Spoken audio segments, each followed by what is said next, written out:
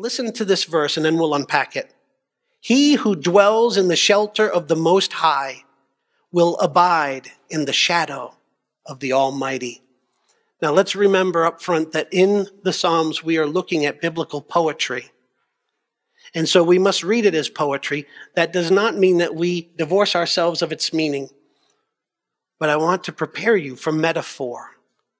I want you to be prepared for symbolic language and at the same time to see its root meaning. So let's look at this verse alone. First, he who, let's stop there and I pray you recognize that this is personal. Do you see that this is a promise that is personal? He or she. The issue is that it's individualistic. It's an individual promise that you and I can take with us. Not because some preacher gave you a promise, but because God himself is making a conditional promise in a personal way. He who dwells. Think about that word. What does it mean? We don't use it that often, but I don't think we have trouble understanding it. Dwell is to have some degree of permanence. It's to talk about a settling in, like a default position. He who dwells, those who are nestled in, those whose commitment it is to dwell. Now, to understand dwell, we must understand what dwell is not. Dwell is not a quick visit.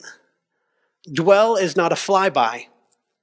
Dwell is not close proximity to. Dwell is not superficial. Dwell speaks to commitment, to placement, to permanence. He says, he who dwells in the shelter. In the shelter. What is a shelter?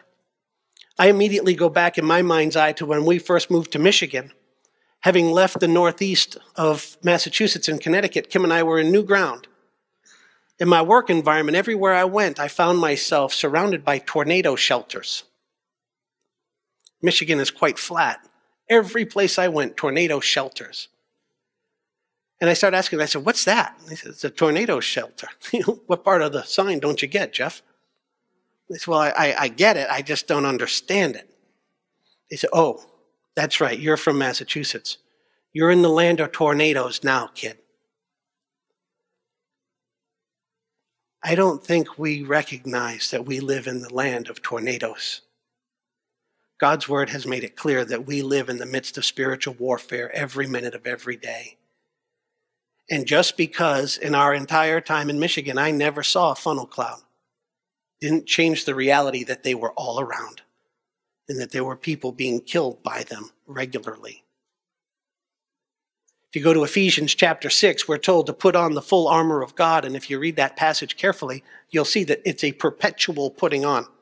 Literally, if you were to put it into our context, when we go to the grocery store, we should be in the armor.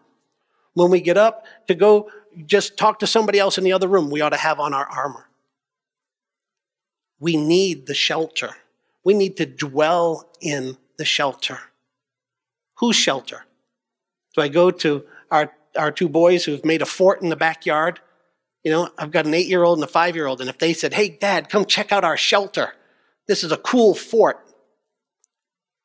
It might make for a great toy, but it isn't going to protect me when the tornado comes.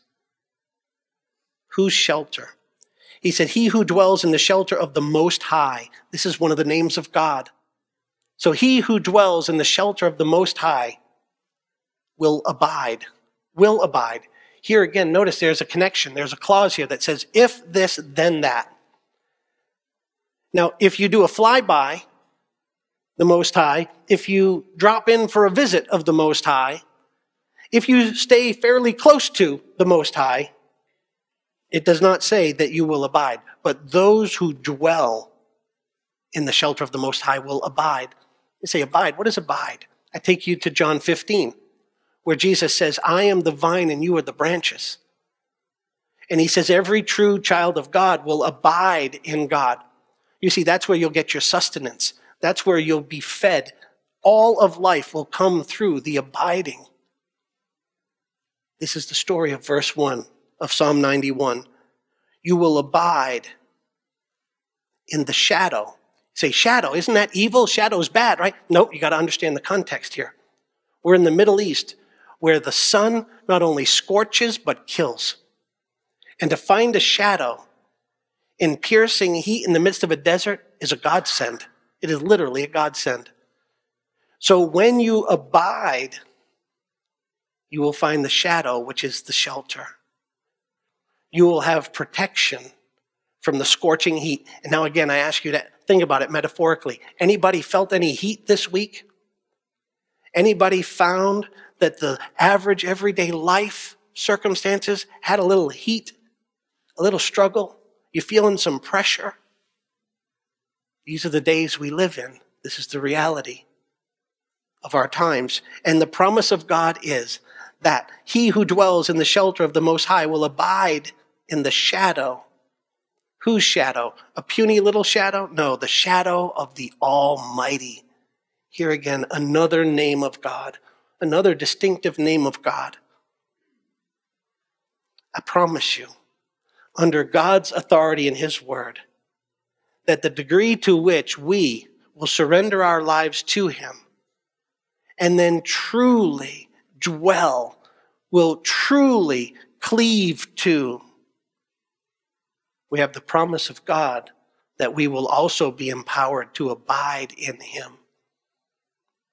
We'll be protected by the goodness of the Almighty.